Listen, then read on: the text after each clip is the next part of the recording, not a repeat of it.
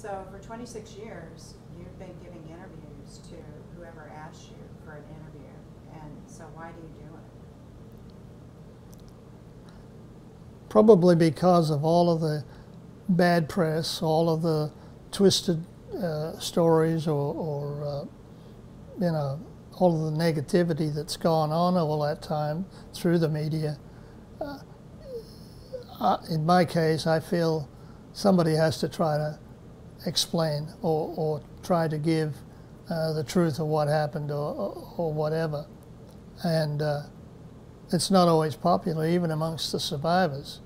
There's a lot of survivors that, why do you get up there and talk? You don't represent us. You're not talking for us, you know, on our behalf. We haven't commissioned you to do it, sort of thing. And I think,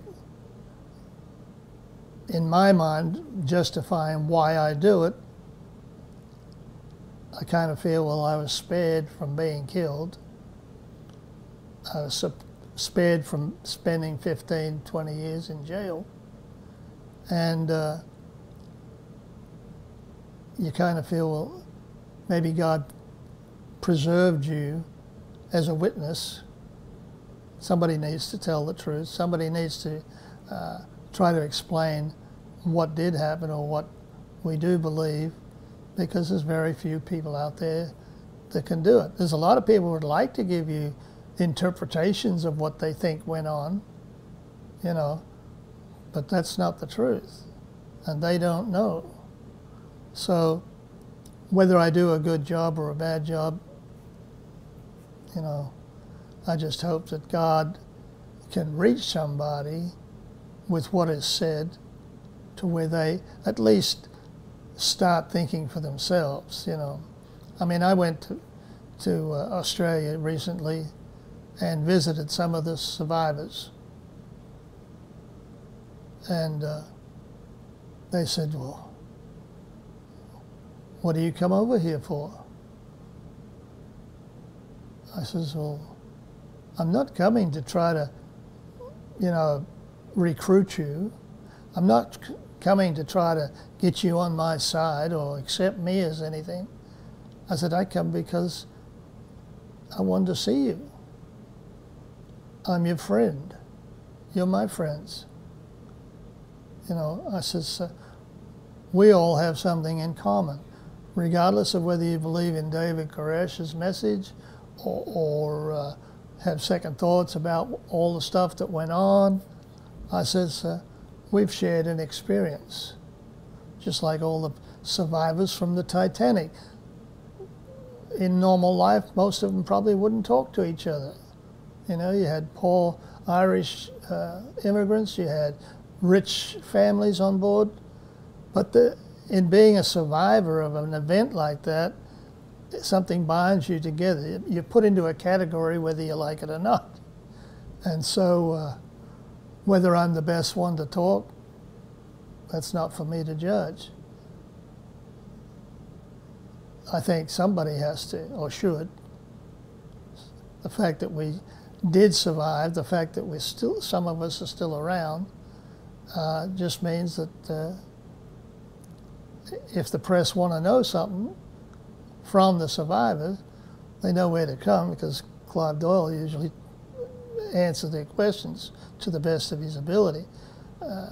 If I just get an attitude and say, don't bother with me, you've already got all the answers or whatever, and that doesn't sit well with them, and it doesn't sit well with what we represent. David says, I don't care who the people are that are coming. I don't care whether they're ATF, I don't care whether they're FBI, I don't care whether they're reporters or anybody else.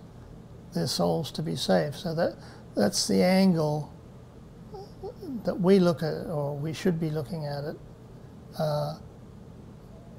What can we say, what can we do that will help people understand, help people appreciate what we bought into? I mean, you've either got to write us off as all being dumb, you know, hoodwinked, brainwashed people.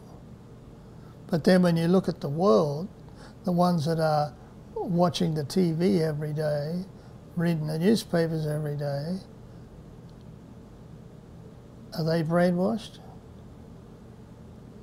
You know what I'm saying?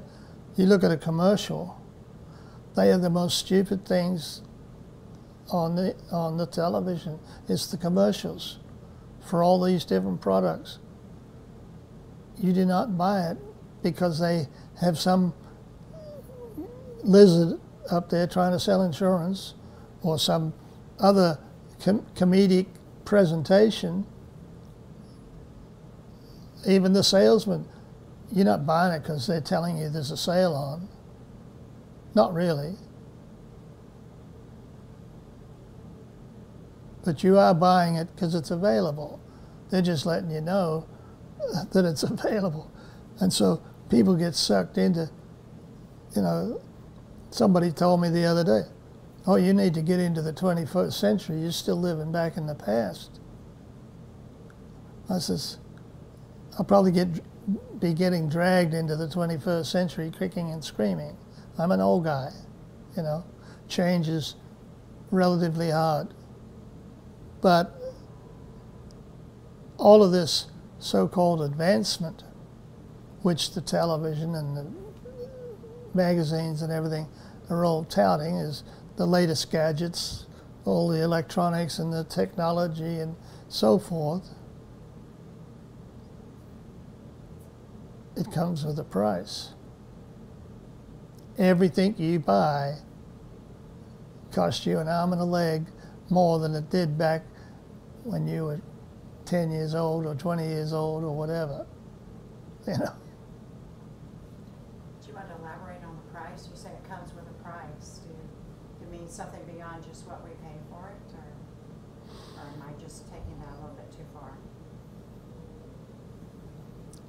Technically, you know, they're all up in arms about drugs, opioids and stuff like that, and all the people that are getting hooked on it to the point where they're, you know, they're an addict, basically.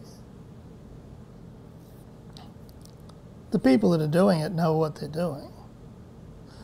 The government knows what they're doing. Law enforcement knows what they're doing. The courts know what they're doing. And I'm not just talking about drugs, but every product that's out there is being sold under false pretenses. Ford, the best truck in Texas. Chevy's the best truck in Texas. Toyota's the best truck. Well, they can't all be the best, but they put it out there, which is a lie. I mean, if you go by the facts, if you go by the numbers, but in their mind, they can twist the facts and the figures to make it look like what they're saying is God's honest truths, which it isn't.